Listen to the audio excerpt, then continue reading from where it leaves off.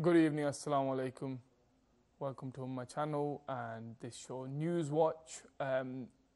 We are trying a little new format, a little more friendly conversation style. The program will aim to look at two stories concerning the Muslim community, both here and abroad internationally.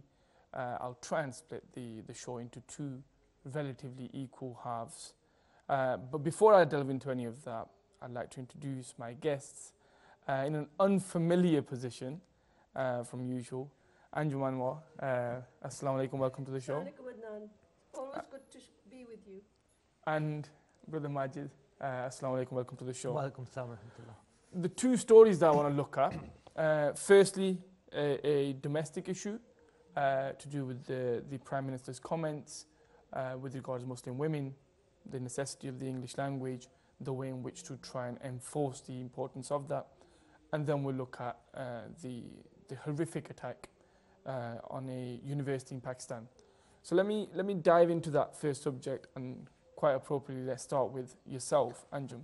The wording used in Cameron's speech was that Muslim women, need a greater degree of fluency in the English language because that helps in integration within society. A lot of them are being left out from the opportunities presented within society, and if that needs to be enforced or pushed through with government proposals, then that should be done because Muslim women come from traditionally submissive backgrounds, and that's something that doesn't really fit well in modern 21st century Britain. Well, you're certainly looking at one very submissive woman here. I think the Prime Minister hasn't got it wrong for the first time. He's got things wrong many times. Submissive women must speak English, otherwise the children could become radicalized. He conflated the two. I think that's what my objection would have been, and I think that's everybody's objection. Speaking English, of course, you can't really survive living in the United Kingdom if you can't speak English. But what I want to find out is that the percentage that he gave, I think was about 22%. 190,000 women, he said. Right, okay. I'm just wondering, who are those 191,000 women? Are they the first generation who came in the early 50s and 60s, who are probably grandmothers now? The second and third generation, they speak English. These women have actually produced women like me. Stay at home, look after your children, be at home so that you didn't become key-latch children. They did some positive stuff. They were full-time mums. And if the Prime Minister seems to think that these women are the problem area, then I think the Prime Minister really need to think twice. Do you then, on the back of what Anjum saying, and this has been a massively popular hashtag, a lot of people have come out and spoken out against the Prime Minister's comments. Do you feel that this is a genuinely sincere sort of thought process which just seems to have been worded badly, or would you think of it as something more sinister? Unfortunately not. If it was a genuine effort to improve women's English, then fine, we would have endorsed it, said good, this is the way it should be. But if you look at the last 3, 4, 5 months and the type of comments the Prime Minister has been coming out with, some of them have been that we need to have more surveillance on mosques, we need to inspect mosques like in an Ofsted style fashion. In recent days you had a discussion about the face veil again coming up again, about this is a bit of an obstacle in educational institutes, the schools who still allow women. And there's today, sorry, just to add that, there's today documentation and guidance from the government on Ofsted preferring schools which enforce bans upon veils. That's right, yeah, and that would lead to either an upgrade or a degrade in their grades, basically, or in the Ofsted inspection. So you can see there's quite a few things, a catalogue of events that have been taking place, and then in this frame comes this issue, which is Muslim women need to learn English. Now the thing is, language, the English language is equal to everybody. Why frame it with the words Muslim women need to learn this? Do Muslim women have a particular problem with it? Yeah, I mean, what's a language got to do with somebody's religious identity? That's the issue which I find straight away, which is a bit too targeted. And that's why I give all the other evidences that, if you look at all the rest of the issues that are taking place, with this in context, what did he mean? So he went further on and say, he says, I'm not saying there's some sort of casual connection between not speaking English and becoming an extremist. Of course not. That would be a ridiculous thing to say. Then straight away he goes, but if you're not able to speak English, you're not able to integrate, you may find therefore that you have challenges understanding what your identity is, and you could be more susceptible to the extremist message that comes from Daesh. That is insulting to say that in any other language, you know, we can't communicate moral values, we can't communicate good standards, we can't communicate what is criminal activity and what is not. This is insulting to any community. The problem then on the back of that, a lot of what Daesh have been putting out, ISIS, whatever you want to call them, have been putting out, a lot of their propaganda drive, a lot of the recruitment ideas actually require you to have a decent degree of fluency in English. So if you're, you know, somebody who's just arrived here from Pakistan, Nigeria, Somalia, etc., and you don't speak English, you're actually cut off from that message, because very rarely do they translate it into your own home Absolutely. language. Or it will be either in Arabic or it will be in English. And the women that the Prime Minister referring to would not fall into any of those categories. Let me give you an example. I'm a teacher by profession, and after the Prime Minister made those comments, I talked to those women who do ESOL classes, English as a second language, which actually is the same Prime Minister, same party that actually abolished all ESOL classes for women a few years ago. But now they're putting 20 million But 20 million, of course, but it has it's been conflated, so I'd be really worried about that 20 million. But the fact is, I spoke to those women and I said, help me to understand ISIS. And there were these blank faces. Help me to understand Daesh. And one of them thought it was some sort of an Indian film. So the point I'm trying to make is that the women that he's referring to do not fall into that category. I just wonder who advised him. Is it is it then a problem to look at it from his perspective, as it were? But he doesn't have a perspective. What's his perspective? No. He's conflating it. We may disagree with his perspective, and you can say his perspective is wrong, but to look at it from his perspective, almost 200,000 women either have no English language speaking skills or extremely poor English language speaking skills. One of the two. Almost 200,000. Is that in itself not something that a Prime Minister ought to address? Well, if the Prime Minister had really thought that he cared about that 200,000 women, one, he would not have wiped out ESOL classes 4 years ago, one. Two, if that's what he wants to do, let's bring these women back. Let's teach them English. But is there a need for these women? You're talking about grandmas, really. You're talking about the first generation who came here in the 50s or early 60s. But a lot of the people whose partners have come here from abroad, places like Pakistan, India, etc. They have to learn English to get citizenship. They have to learn, they probably might fall into that very poor category. And even that has existed for the past 5 or 6 years. So you can look at the past 20 years, 25 years, and there has been a lot of an influx of immigration from the subcontinent. Is that not something that creates a wall, creates a divide between the normal British society and these people who are here? I can only speak from experience. I think about the likes of my mother. You know, she speaks English, yes, but probably not as good as you do. Where is her need with that? When she goes to the doctor, she gets by. She goes to do her own shopping, she gets by.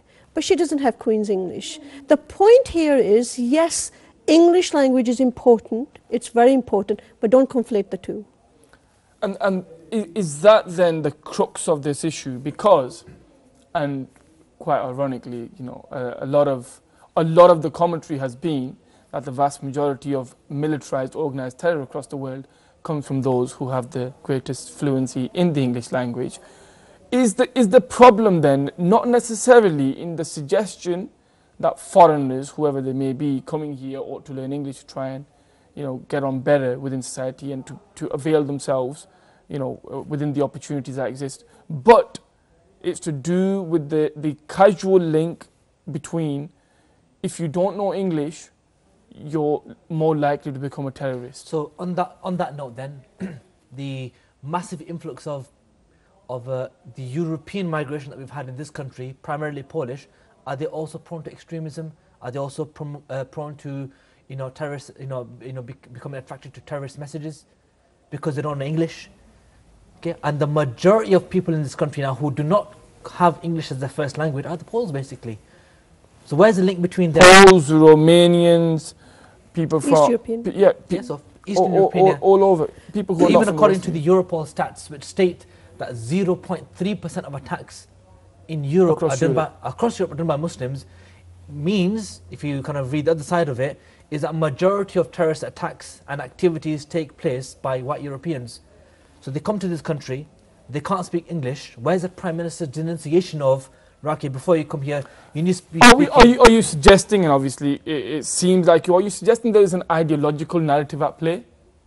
That there is an end which is intended to saying all of these crazy things out in public, such as, like you're saying, people having to learn English, or, the other couple of controversies that have happened just prior to this, the Prime Minister, making remarks about immigrants, etc. Yeah, is there an ideological narrative that you would say that there's deliberately being pursued? And that has always been the case for the last 10 to 15 years, straight after the war on terror.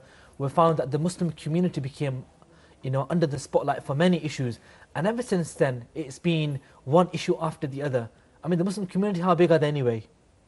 2.5, 3 million. About 3 million, yeah. That's it, really. And those 3 million Muslims seem to be defining the agenda for the entire country. That doesn't really make any sense to me. Nothing's wrong with the economy. It's because of Muslim-related issues.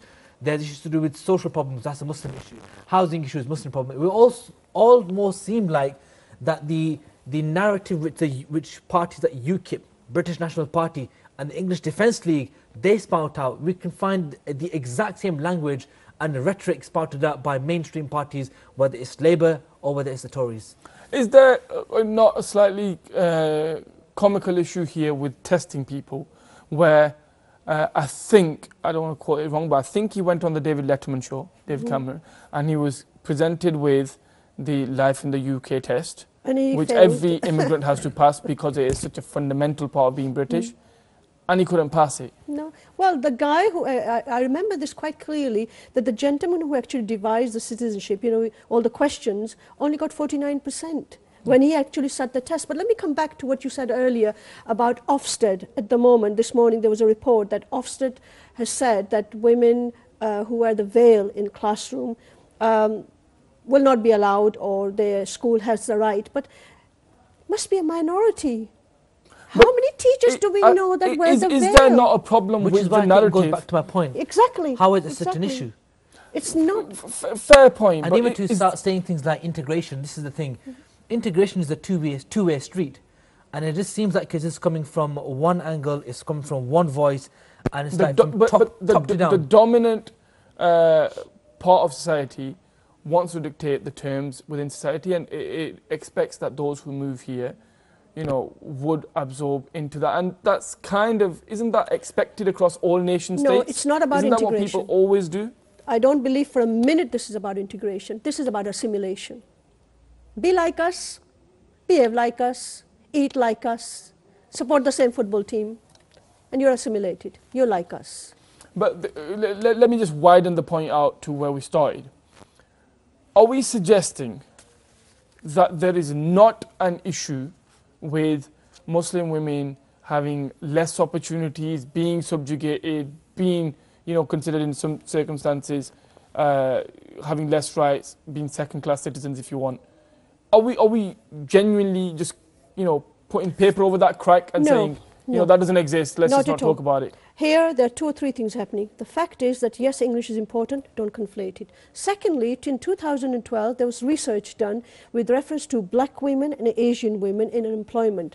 And the gap between white and black and brown was, I think there was something to do with like 27% more.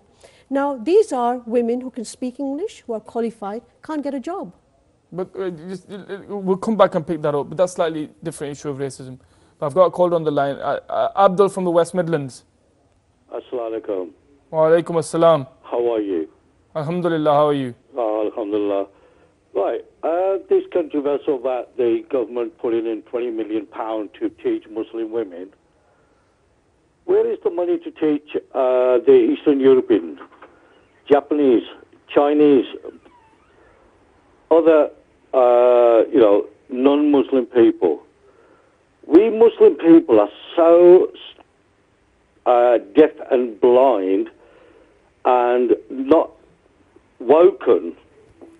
Please don't be offended. Not woken. The Americans went and they basically occupied Iraq by false pretenses. The Tony Blair's government stood in Parliament and said, 48 hours, our country is going to be terrorized by, and nuclear bombs and all this, and none of that was found.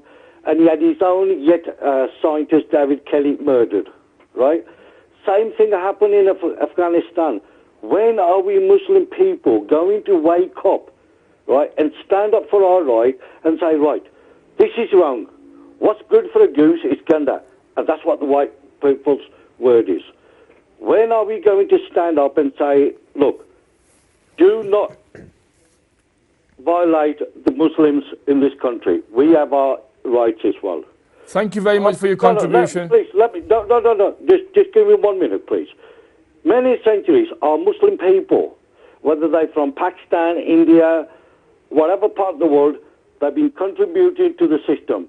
We got Eastern. Thanks a lot for your contribution. I will need to try and wrap up this topic. Jazakallah for your call. Important points being made, people not being active enough, people being very docile and dormant in the pursuit of what, they ought to.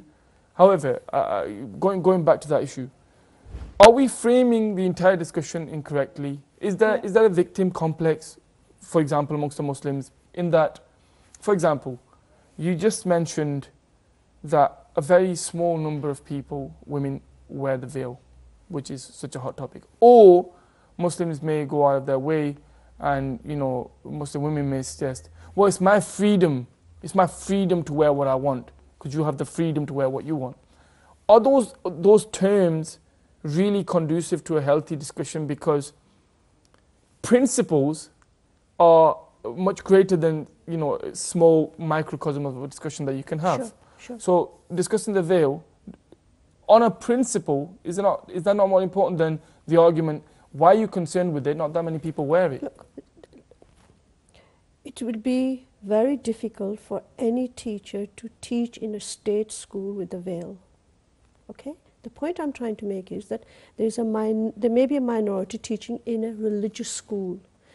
I have yet to see any teacher teaching with a veil. I'm saying it's the way that this whole idea that has been framed.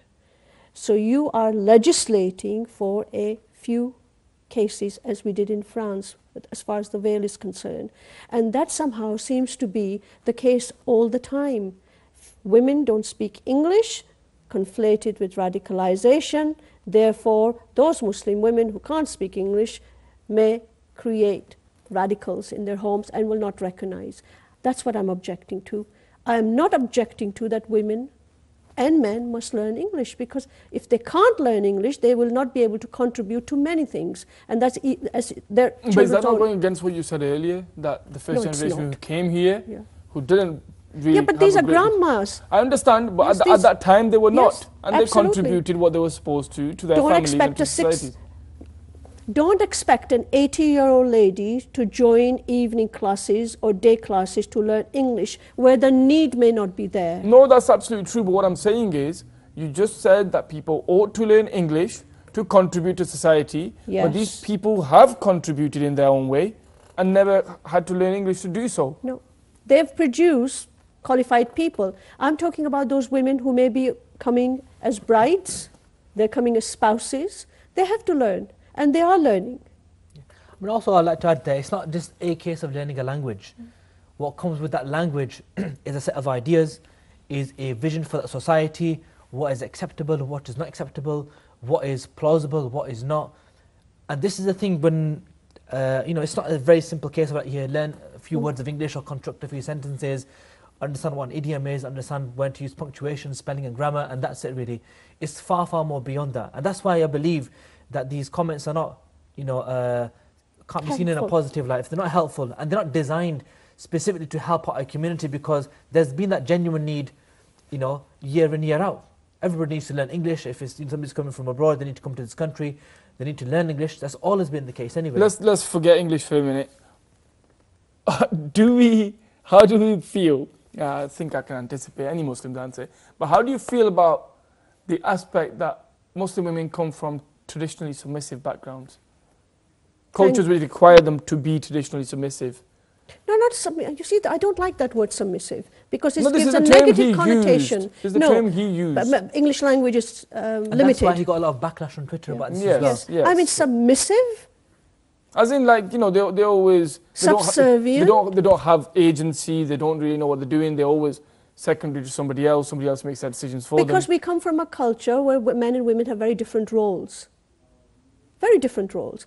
But there's no denying that some women go through very, you know, pretty awful stuff. You've got domestic violence issues and all those issues. You have all those issues. That's in every society. But we have to keep coming back. Learning English, conflating it with another aspect of one's lifestyle, Islamic lifestyle, it's wrong, and that's what we're objecting to.